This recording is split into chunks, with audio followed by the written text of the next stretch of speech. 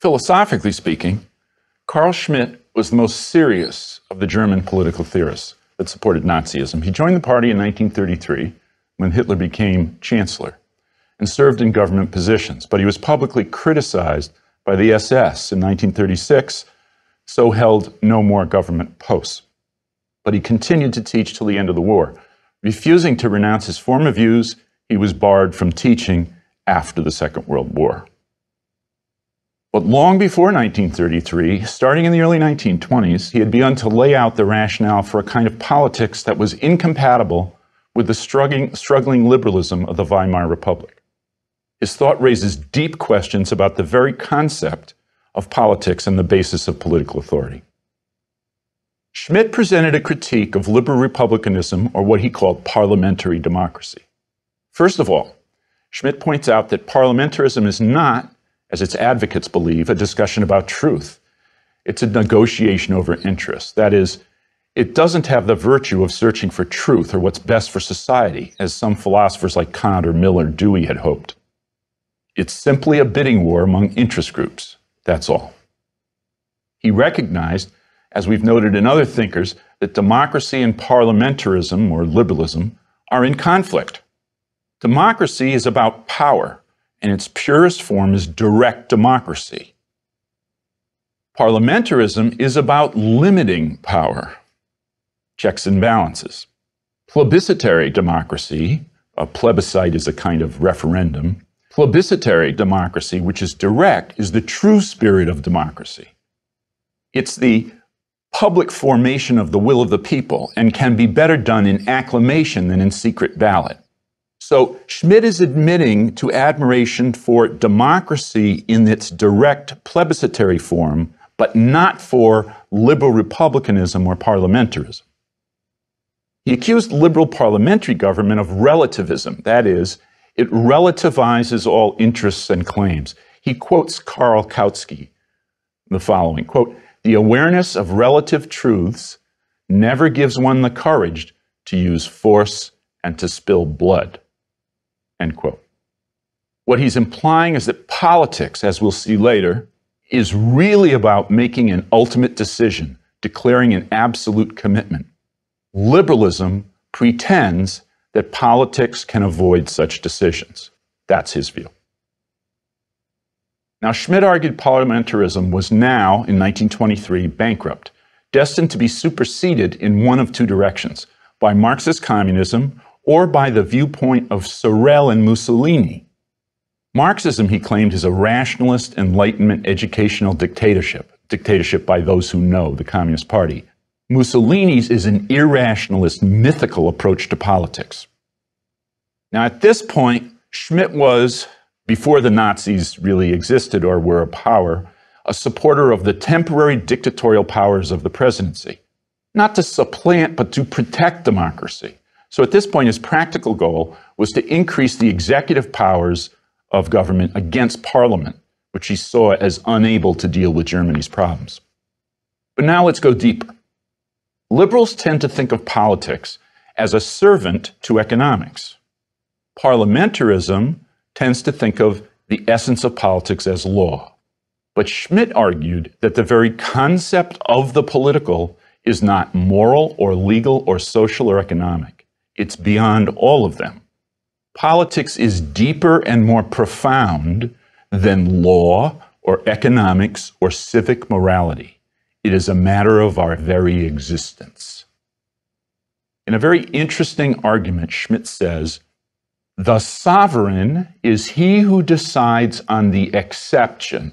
This is from an essay called Political Theology. He operates a bit like later postmodernists, as we'll see, by taking the dominant view that he's opposing, then pulling on one little thread of it to show that it leads to a truer answer. We remember that even proto-liberals like Locke admitted that the executive power must be permitted prerogative, the power to suspend the law if necessary for the good of the polity, particularly in an emergency like a war. That was the role of the dictator way back in Republican Rome. Imagine not the everyday situation of a liberal republic, but an emergency situation. When the country's losing a war or being overrun, who gets to decide whether or not to surrender? Someone will decide, maybe the president, maybe someone else. The concept of prerogative was seen in the Republican tradition as a kind of necessary safety valve for use in occasional extreme situations, especially in an older world where transportation by horse, where gathering a quorum in a legislature might take weeks. But Schmitt takes this more seriously, this little safety valve. To alter the laws or suspend them in an extreme situation is an awesome power. Very well. What Schmitt suggests is this: whoever decides the exception, the emergency situation beyond law, and can impose that decision is in fact the sovereign. Everything else is window dressing and mere discussion. Sovereignty is supposed to be the ultimate political power. That's an old idea from the 16th century Frenchman Jean Bodin. But what's the most extreme case of such power? The emergency, when all lower or less ultimate political structures and powers are in abeyance or are too weak to decide. So the sovereign, whoever we call the sovereign, is in fact the wielder of the ultimate power to decide the exception or the emergency cases. Schmitt is looking at the limit or border of the political, something far from everyday politics, and saying that, to put it metaphorically, it's the border that constitutes politics. The people are not the sovereign. The people is a huge mass. For them to decide is an enormous operation of people going to voting booths. Who's the real sovereign power? Whoever the people trust to decide the emergency cases. But now press the argument in another inevitable step. Who gets to decide that there is an emergency in the first place? Schmitt pulls on that thread harder. That too must be the sovereign. We should admit that he who has the power to decide the emergency ought to have the power to decide whether there is an emergency. You see where this is going. The implication is that the essence of political power is the ability to suspend normal law and declare martial law. That's sovereignty. For Schmitt, the law is not sovereign. We are not ruled by laws. We follow laws and are obligated to do so in normal social conditions. But that's not ruling. That's not political. For the sovereign who decides the exception is the precondition of the law being obligatory and being, in fact, obeyed. Notice this is Hobbesian. Government is the precondition of the law's validity, and so can't be subject to it. Schmitt is searching for foundations for everyday politics, and he finds them not in natural law or rational ethics, but in those ultimate decisions that initiate and maintain the state. Notice he is also pushing the notion of the political to the point of a pre- or non-rational existential decision on which political rationality, law, and structure are based. What Schmitt means is, rational arguments are always based in premises of presupposition. What gives us the truth of the presuppositions? Presumably another argument with other presuppositions. But then what comes first? Whatever it is cannot be the product of a rational argument. If it was, then we'd have to turn to those presuppositions. The first presupposition can only be a non-rational decision, a pure commitment without argument. Schmitt is saying that the constitutional legal state, the Rechtsstaat of Hegel, must ultimately be based in something pre-constitutional, pre-legal, and even pre-rational. If non-rational, this begins to sound a bit like religious faith. And indeed, in his essay, Political Theology, Schmitt argues that modern political concepts are essentially earlier theological concepts secularized. That is, the politics of the modern sovereign state takes the place of religion in declaring the fundamental grounding and legitimation of any social form of life. He doesn't mean the state is holy or the object of religion. He means that just as in the metaphysical domain, the concept of God serves as the ultimate ground of things, which must be the object of faith on which everything else is based. In modern political theory, in practical social life, concepts of the sovereign have traditionally been inspired by religion. Before the rise of liberalism, the sovereign was conceived on analogy with God, or as a servant of God, or as a representative of God. His claim is not that this was true, that this earlier view was actually factually correct, but the fact that the analogy was used is revealing. For it's true that the sovereign has to be the object of the ultimate pre-rational decision, the object of basic faith in the practical and social domain. Otherwise, there's no sovereignty, no stable, legitimate public order. He is rejecting the whole development of the non-religious natural law tradition. He is re-theologizing it, but without God. In fact, he refers back to de Maistre, who you may remember, for the sovereign is the inheritor of divine infallibility in a very practical sense. There can be no appeal from the sovereign's decisions. Later on, in his essay, The Concept of the Political, Schmitt deals with the interstate context of sovereignty. He asks the fundamental question, what is politics? Again, for him, politics can't be economics or culture or law of society. Those aren't basic. It has its own unique character, which has something to do with power and something to do with membership in a political community. Politics, he claims, is the relation to the public enemy, as opposed to a private enemy. A private enemy would be my neighbor who lets his dog defecate in my yard. But politics is the relation between mutually exclusive and hostile political communities or publics, with respect to which, if one has their way or will fulfilled, the other is destroyed. Politics is based in the will to fight for one's community's existence against an enemy. This is a real relation to a real outside power, a hostis, to use the Greek, or a hostile foreign community. The communities are mutually exclusive. The question is, which will continue to exist?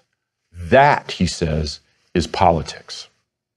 Politics is thus inherently dangerous because man is dangerous. That is, human beings are evil, by which Schmitt means they're dangerous and dynamic.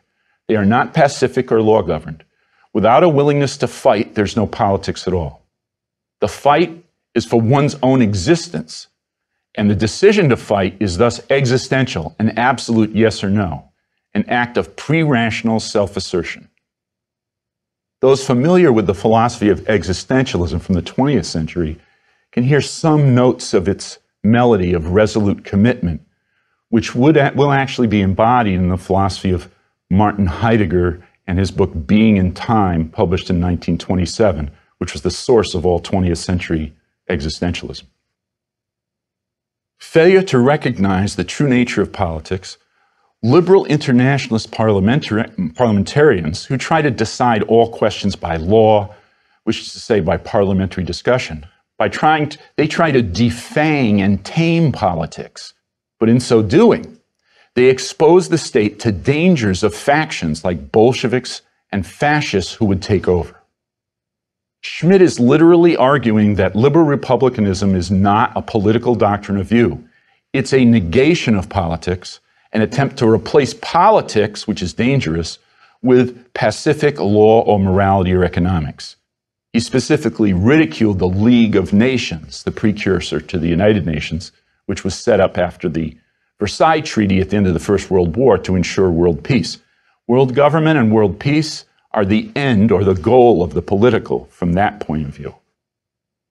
And in fact, he argues, liberal parliamentarians are more brutal and exclusive without admitting or recognizing the fact. For in their humanitarian conception of politics, which is supposed to exclude no one, who are their enemies or opponents? For the humanitarian liberal, whoever opposes him is seen not as human at all, is an enemy of all humanity, if I'm a humanitarian, hence not deserving of respect. Because they regard that as liberals regard themselves as representing morality, moral legal humanism, liberal societies regard their enemies as anti-human, as the devil, to be treated as enemies of all humanity, which is worse than treating them as a mere enemy. What to make of this philosophically? Schmitt is one of a short list of 20th century political philosophers obsessed with the deep issue of what grounds or validates politics itself, given the rejection of any natural law tradition. In effect, what justifies it is something like Nietzsche's will to power. He's going outside the modern tradition that has based itself on trying to find ways to limit the political, to yoke the political to the service of society in definite ways, to construct laws or natural laws, moral theory like utilitarianism, as a framework that gives sovereignty and power and limits it. Schmitt wants to release it, release the political from the various things have been stuck around it by most of the modern political tradition. Now notice what's happening. Liberal republicanism, for all those mentioned, appears weak and ineffectual. It seems to have no strength or unity. It lacks decision. It lacks spiritual meaning. It lacks spiritual meaning because it encourages a society where individuals pursue their self-interest. Theoretically, it seems to be groundless. Okay? The search for a ground to political life leads to power, existential decision, a theology of the nation state, which is unlimited. That's what Schmitt tells us. This may sound Hobbesian, but Hobbes did not found the sovereign on a non-rational basis. For Hobbes, the sovereign is still the creation of rational, self-interested people. Schmitt is more Nietzschean than Hobbesian. As sociologist Edward Shills wrote later, fascism was nationalist, but not simply nationalist. Shills argued that societies can base themselves in two kinds of myths at the same time, from below or from above. That is, from nature, the earth, their land or territory, for example, that's the nation, or base them on the will of God or the gods, the transcendent. Shills believed fascism transcendentalized the nation, treated the nation as if it were a transcendent divine source, unifying the two. This is a nice reflection of Schmitt's notion that sovereignty is a quasi-theological idea. The political community as sovereign is a theological notion of the nation state.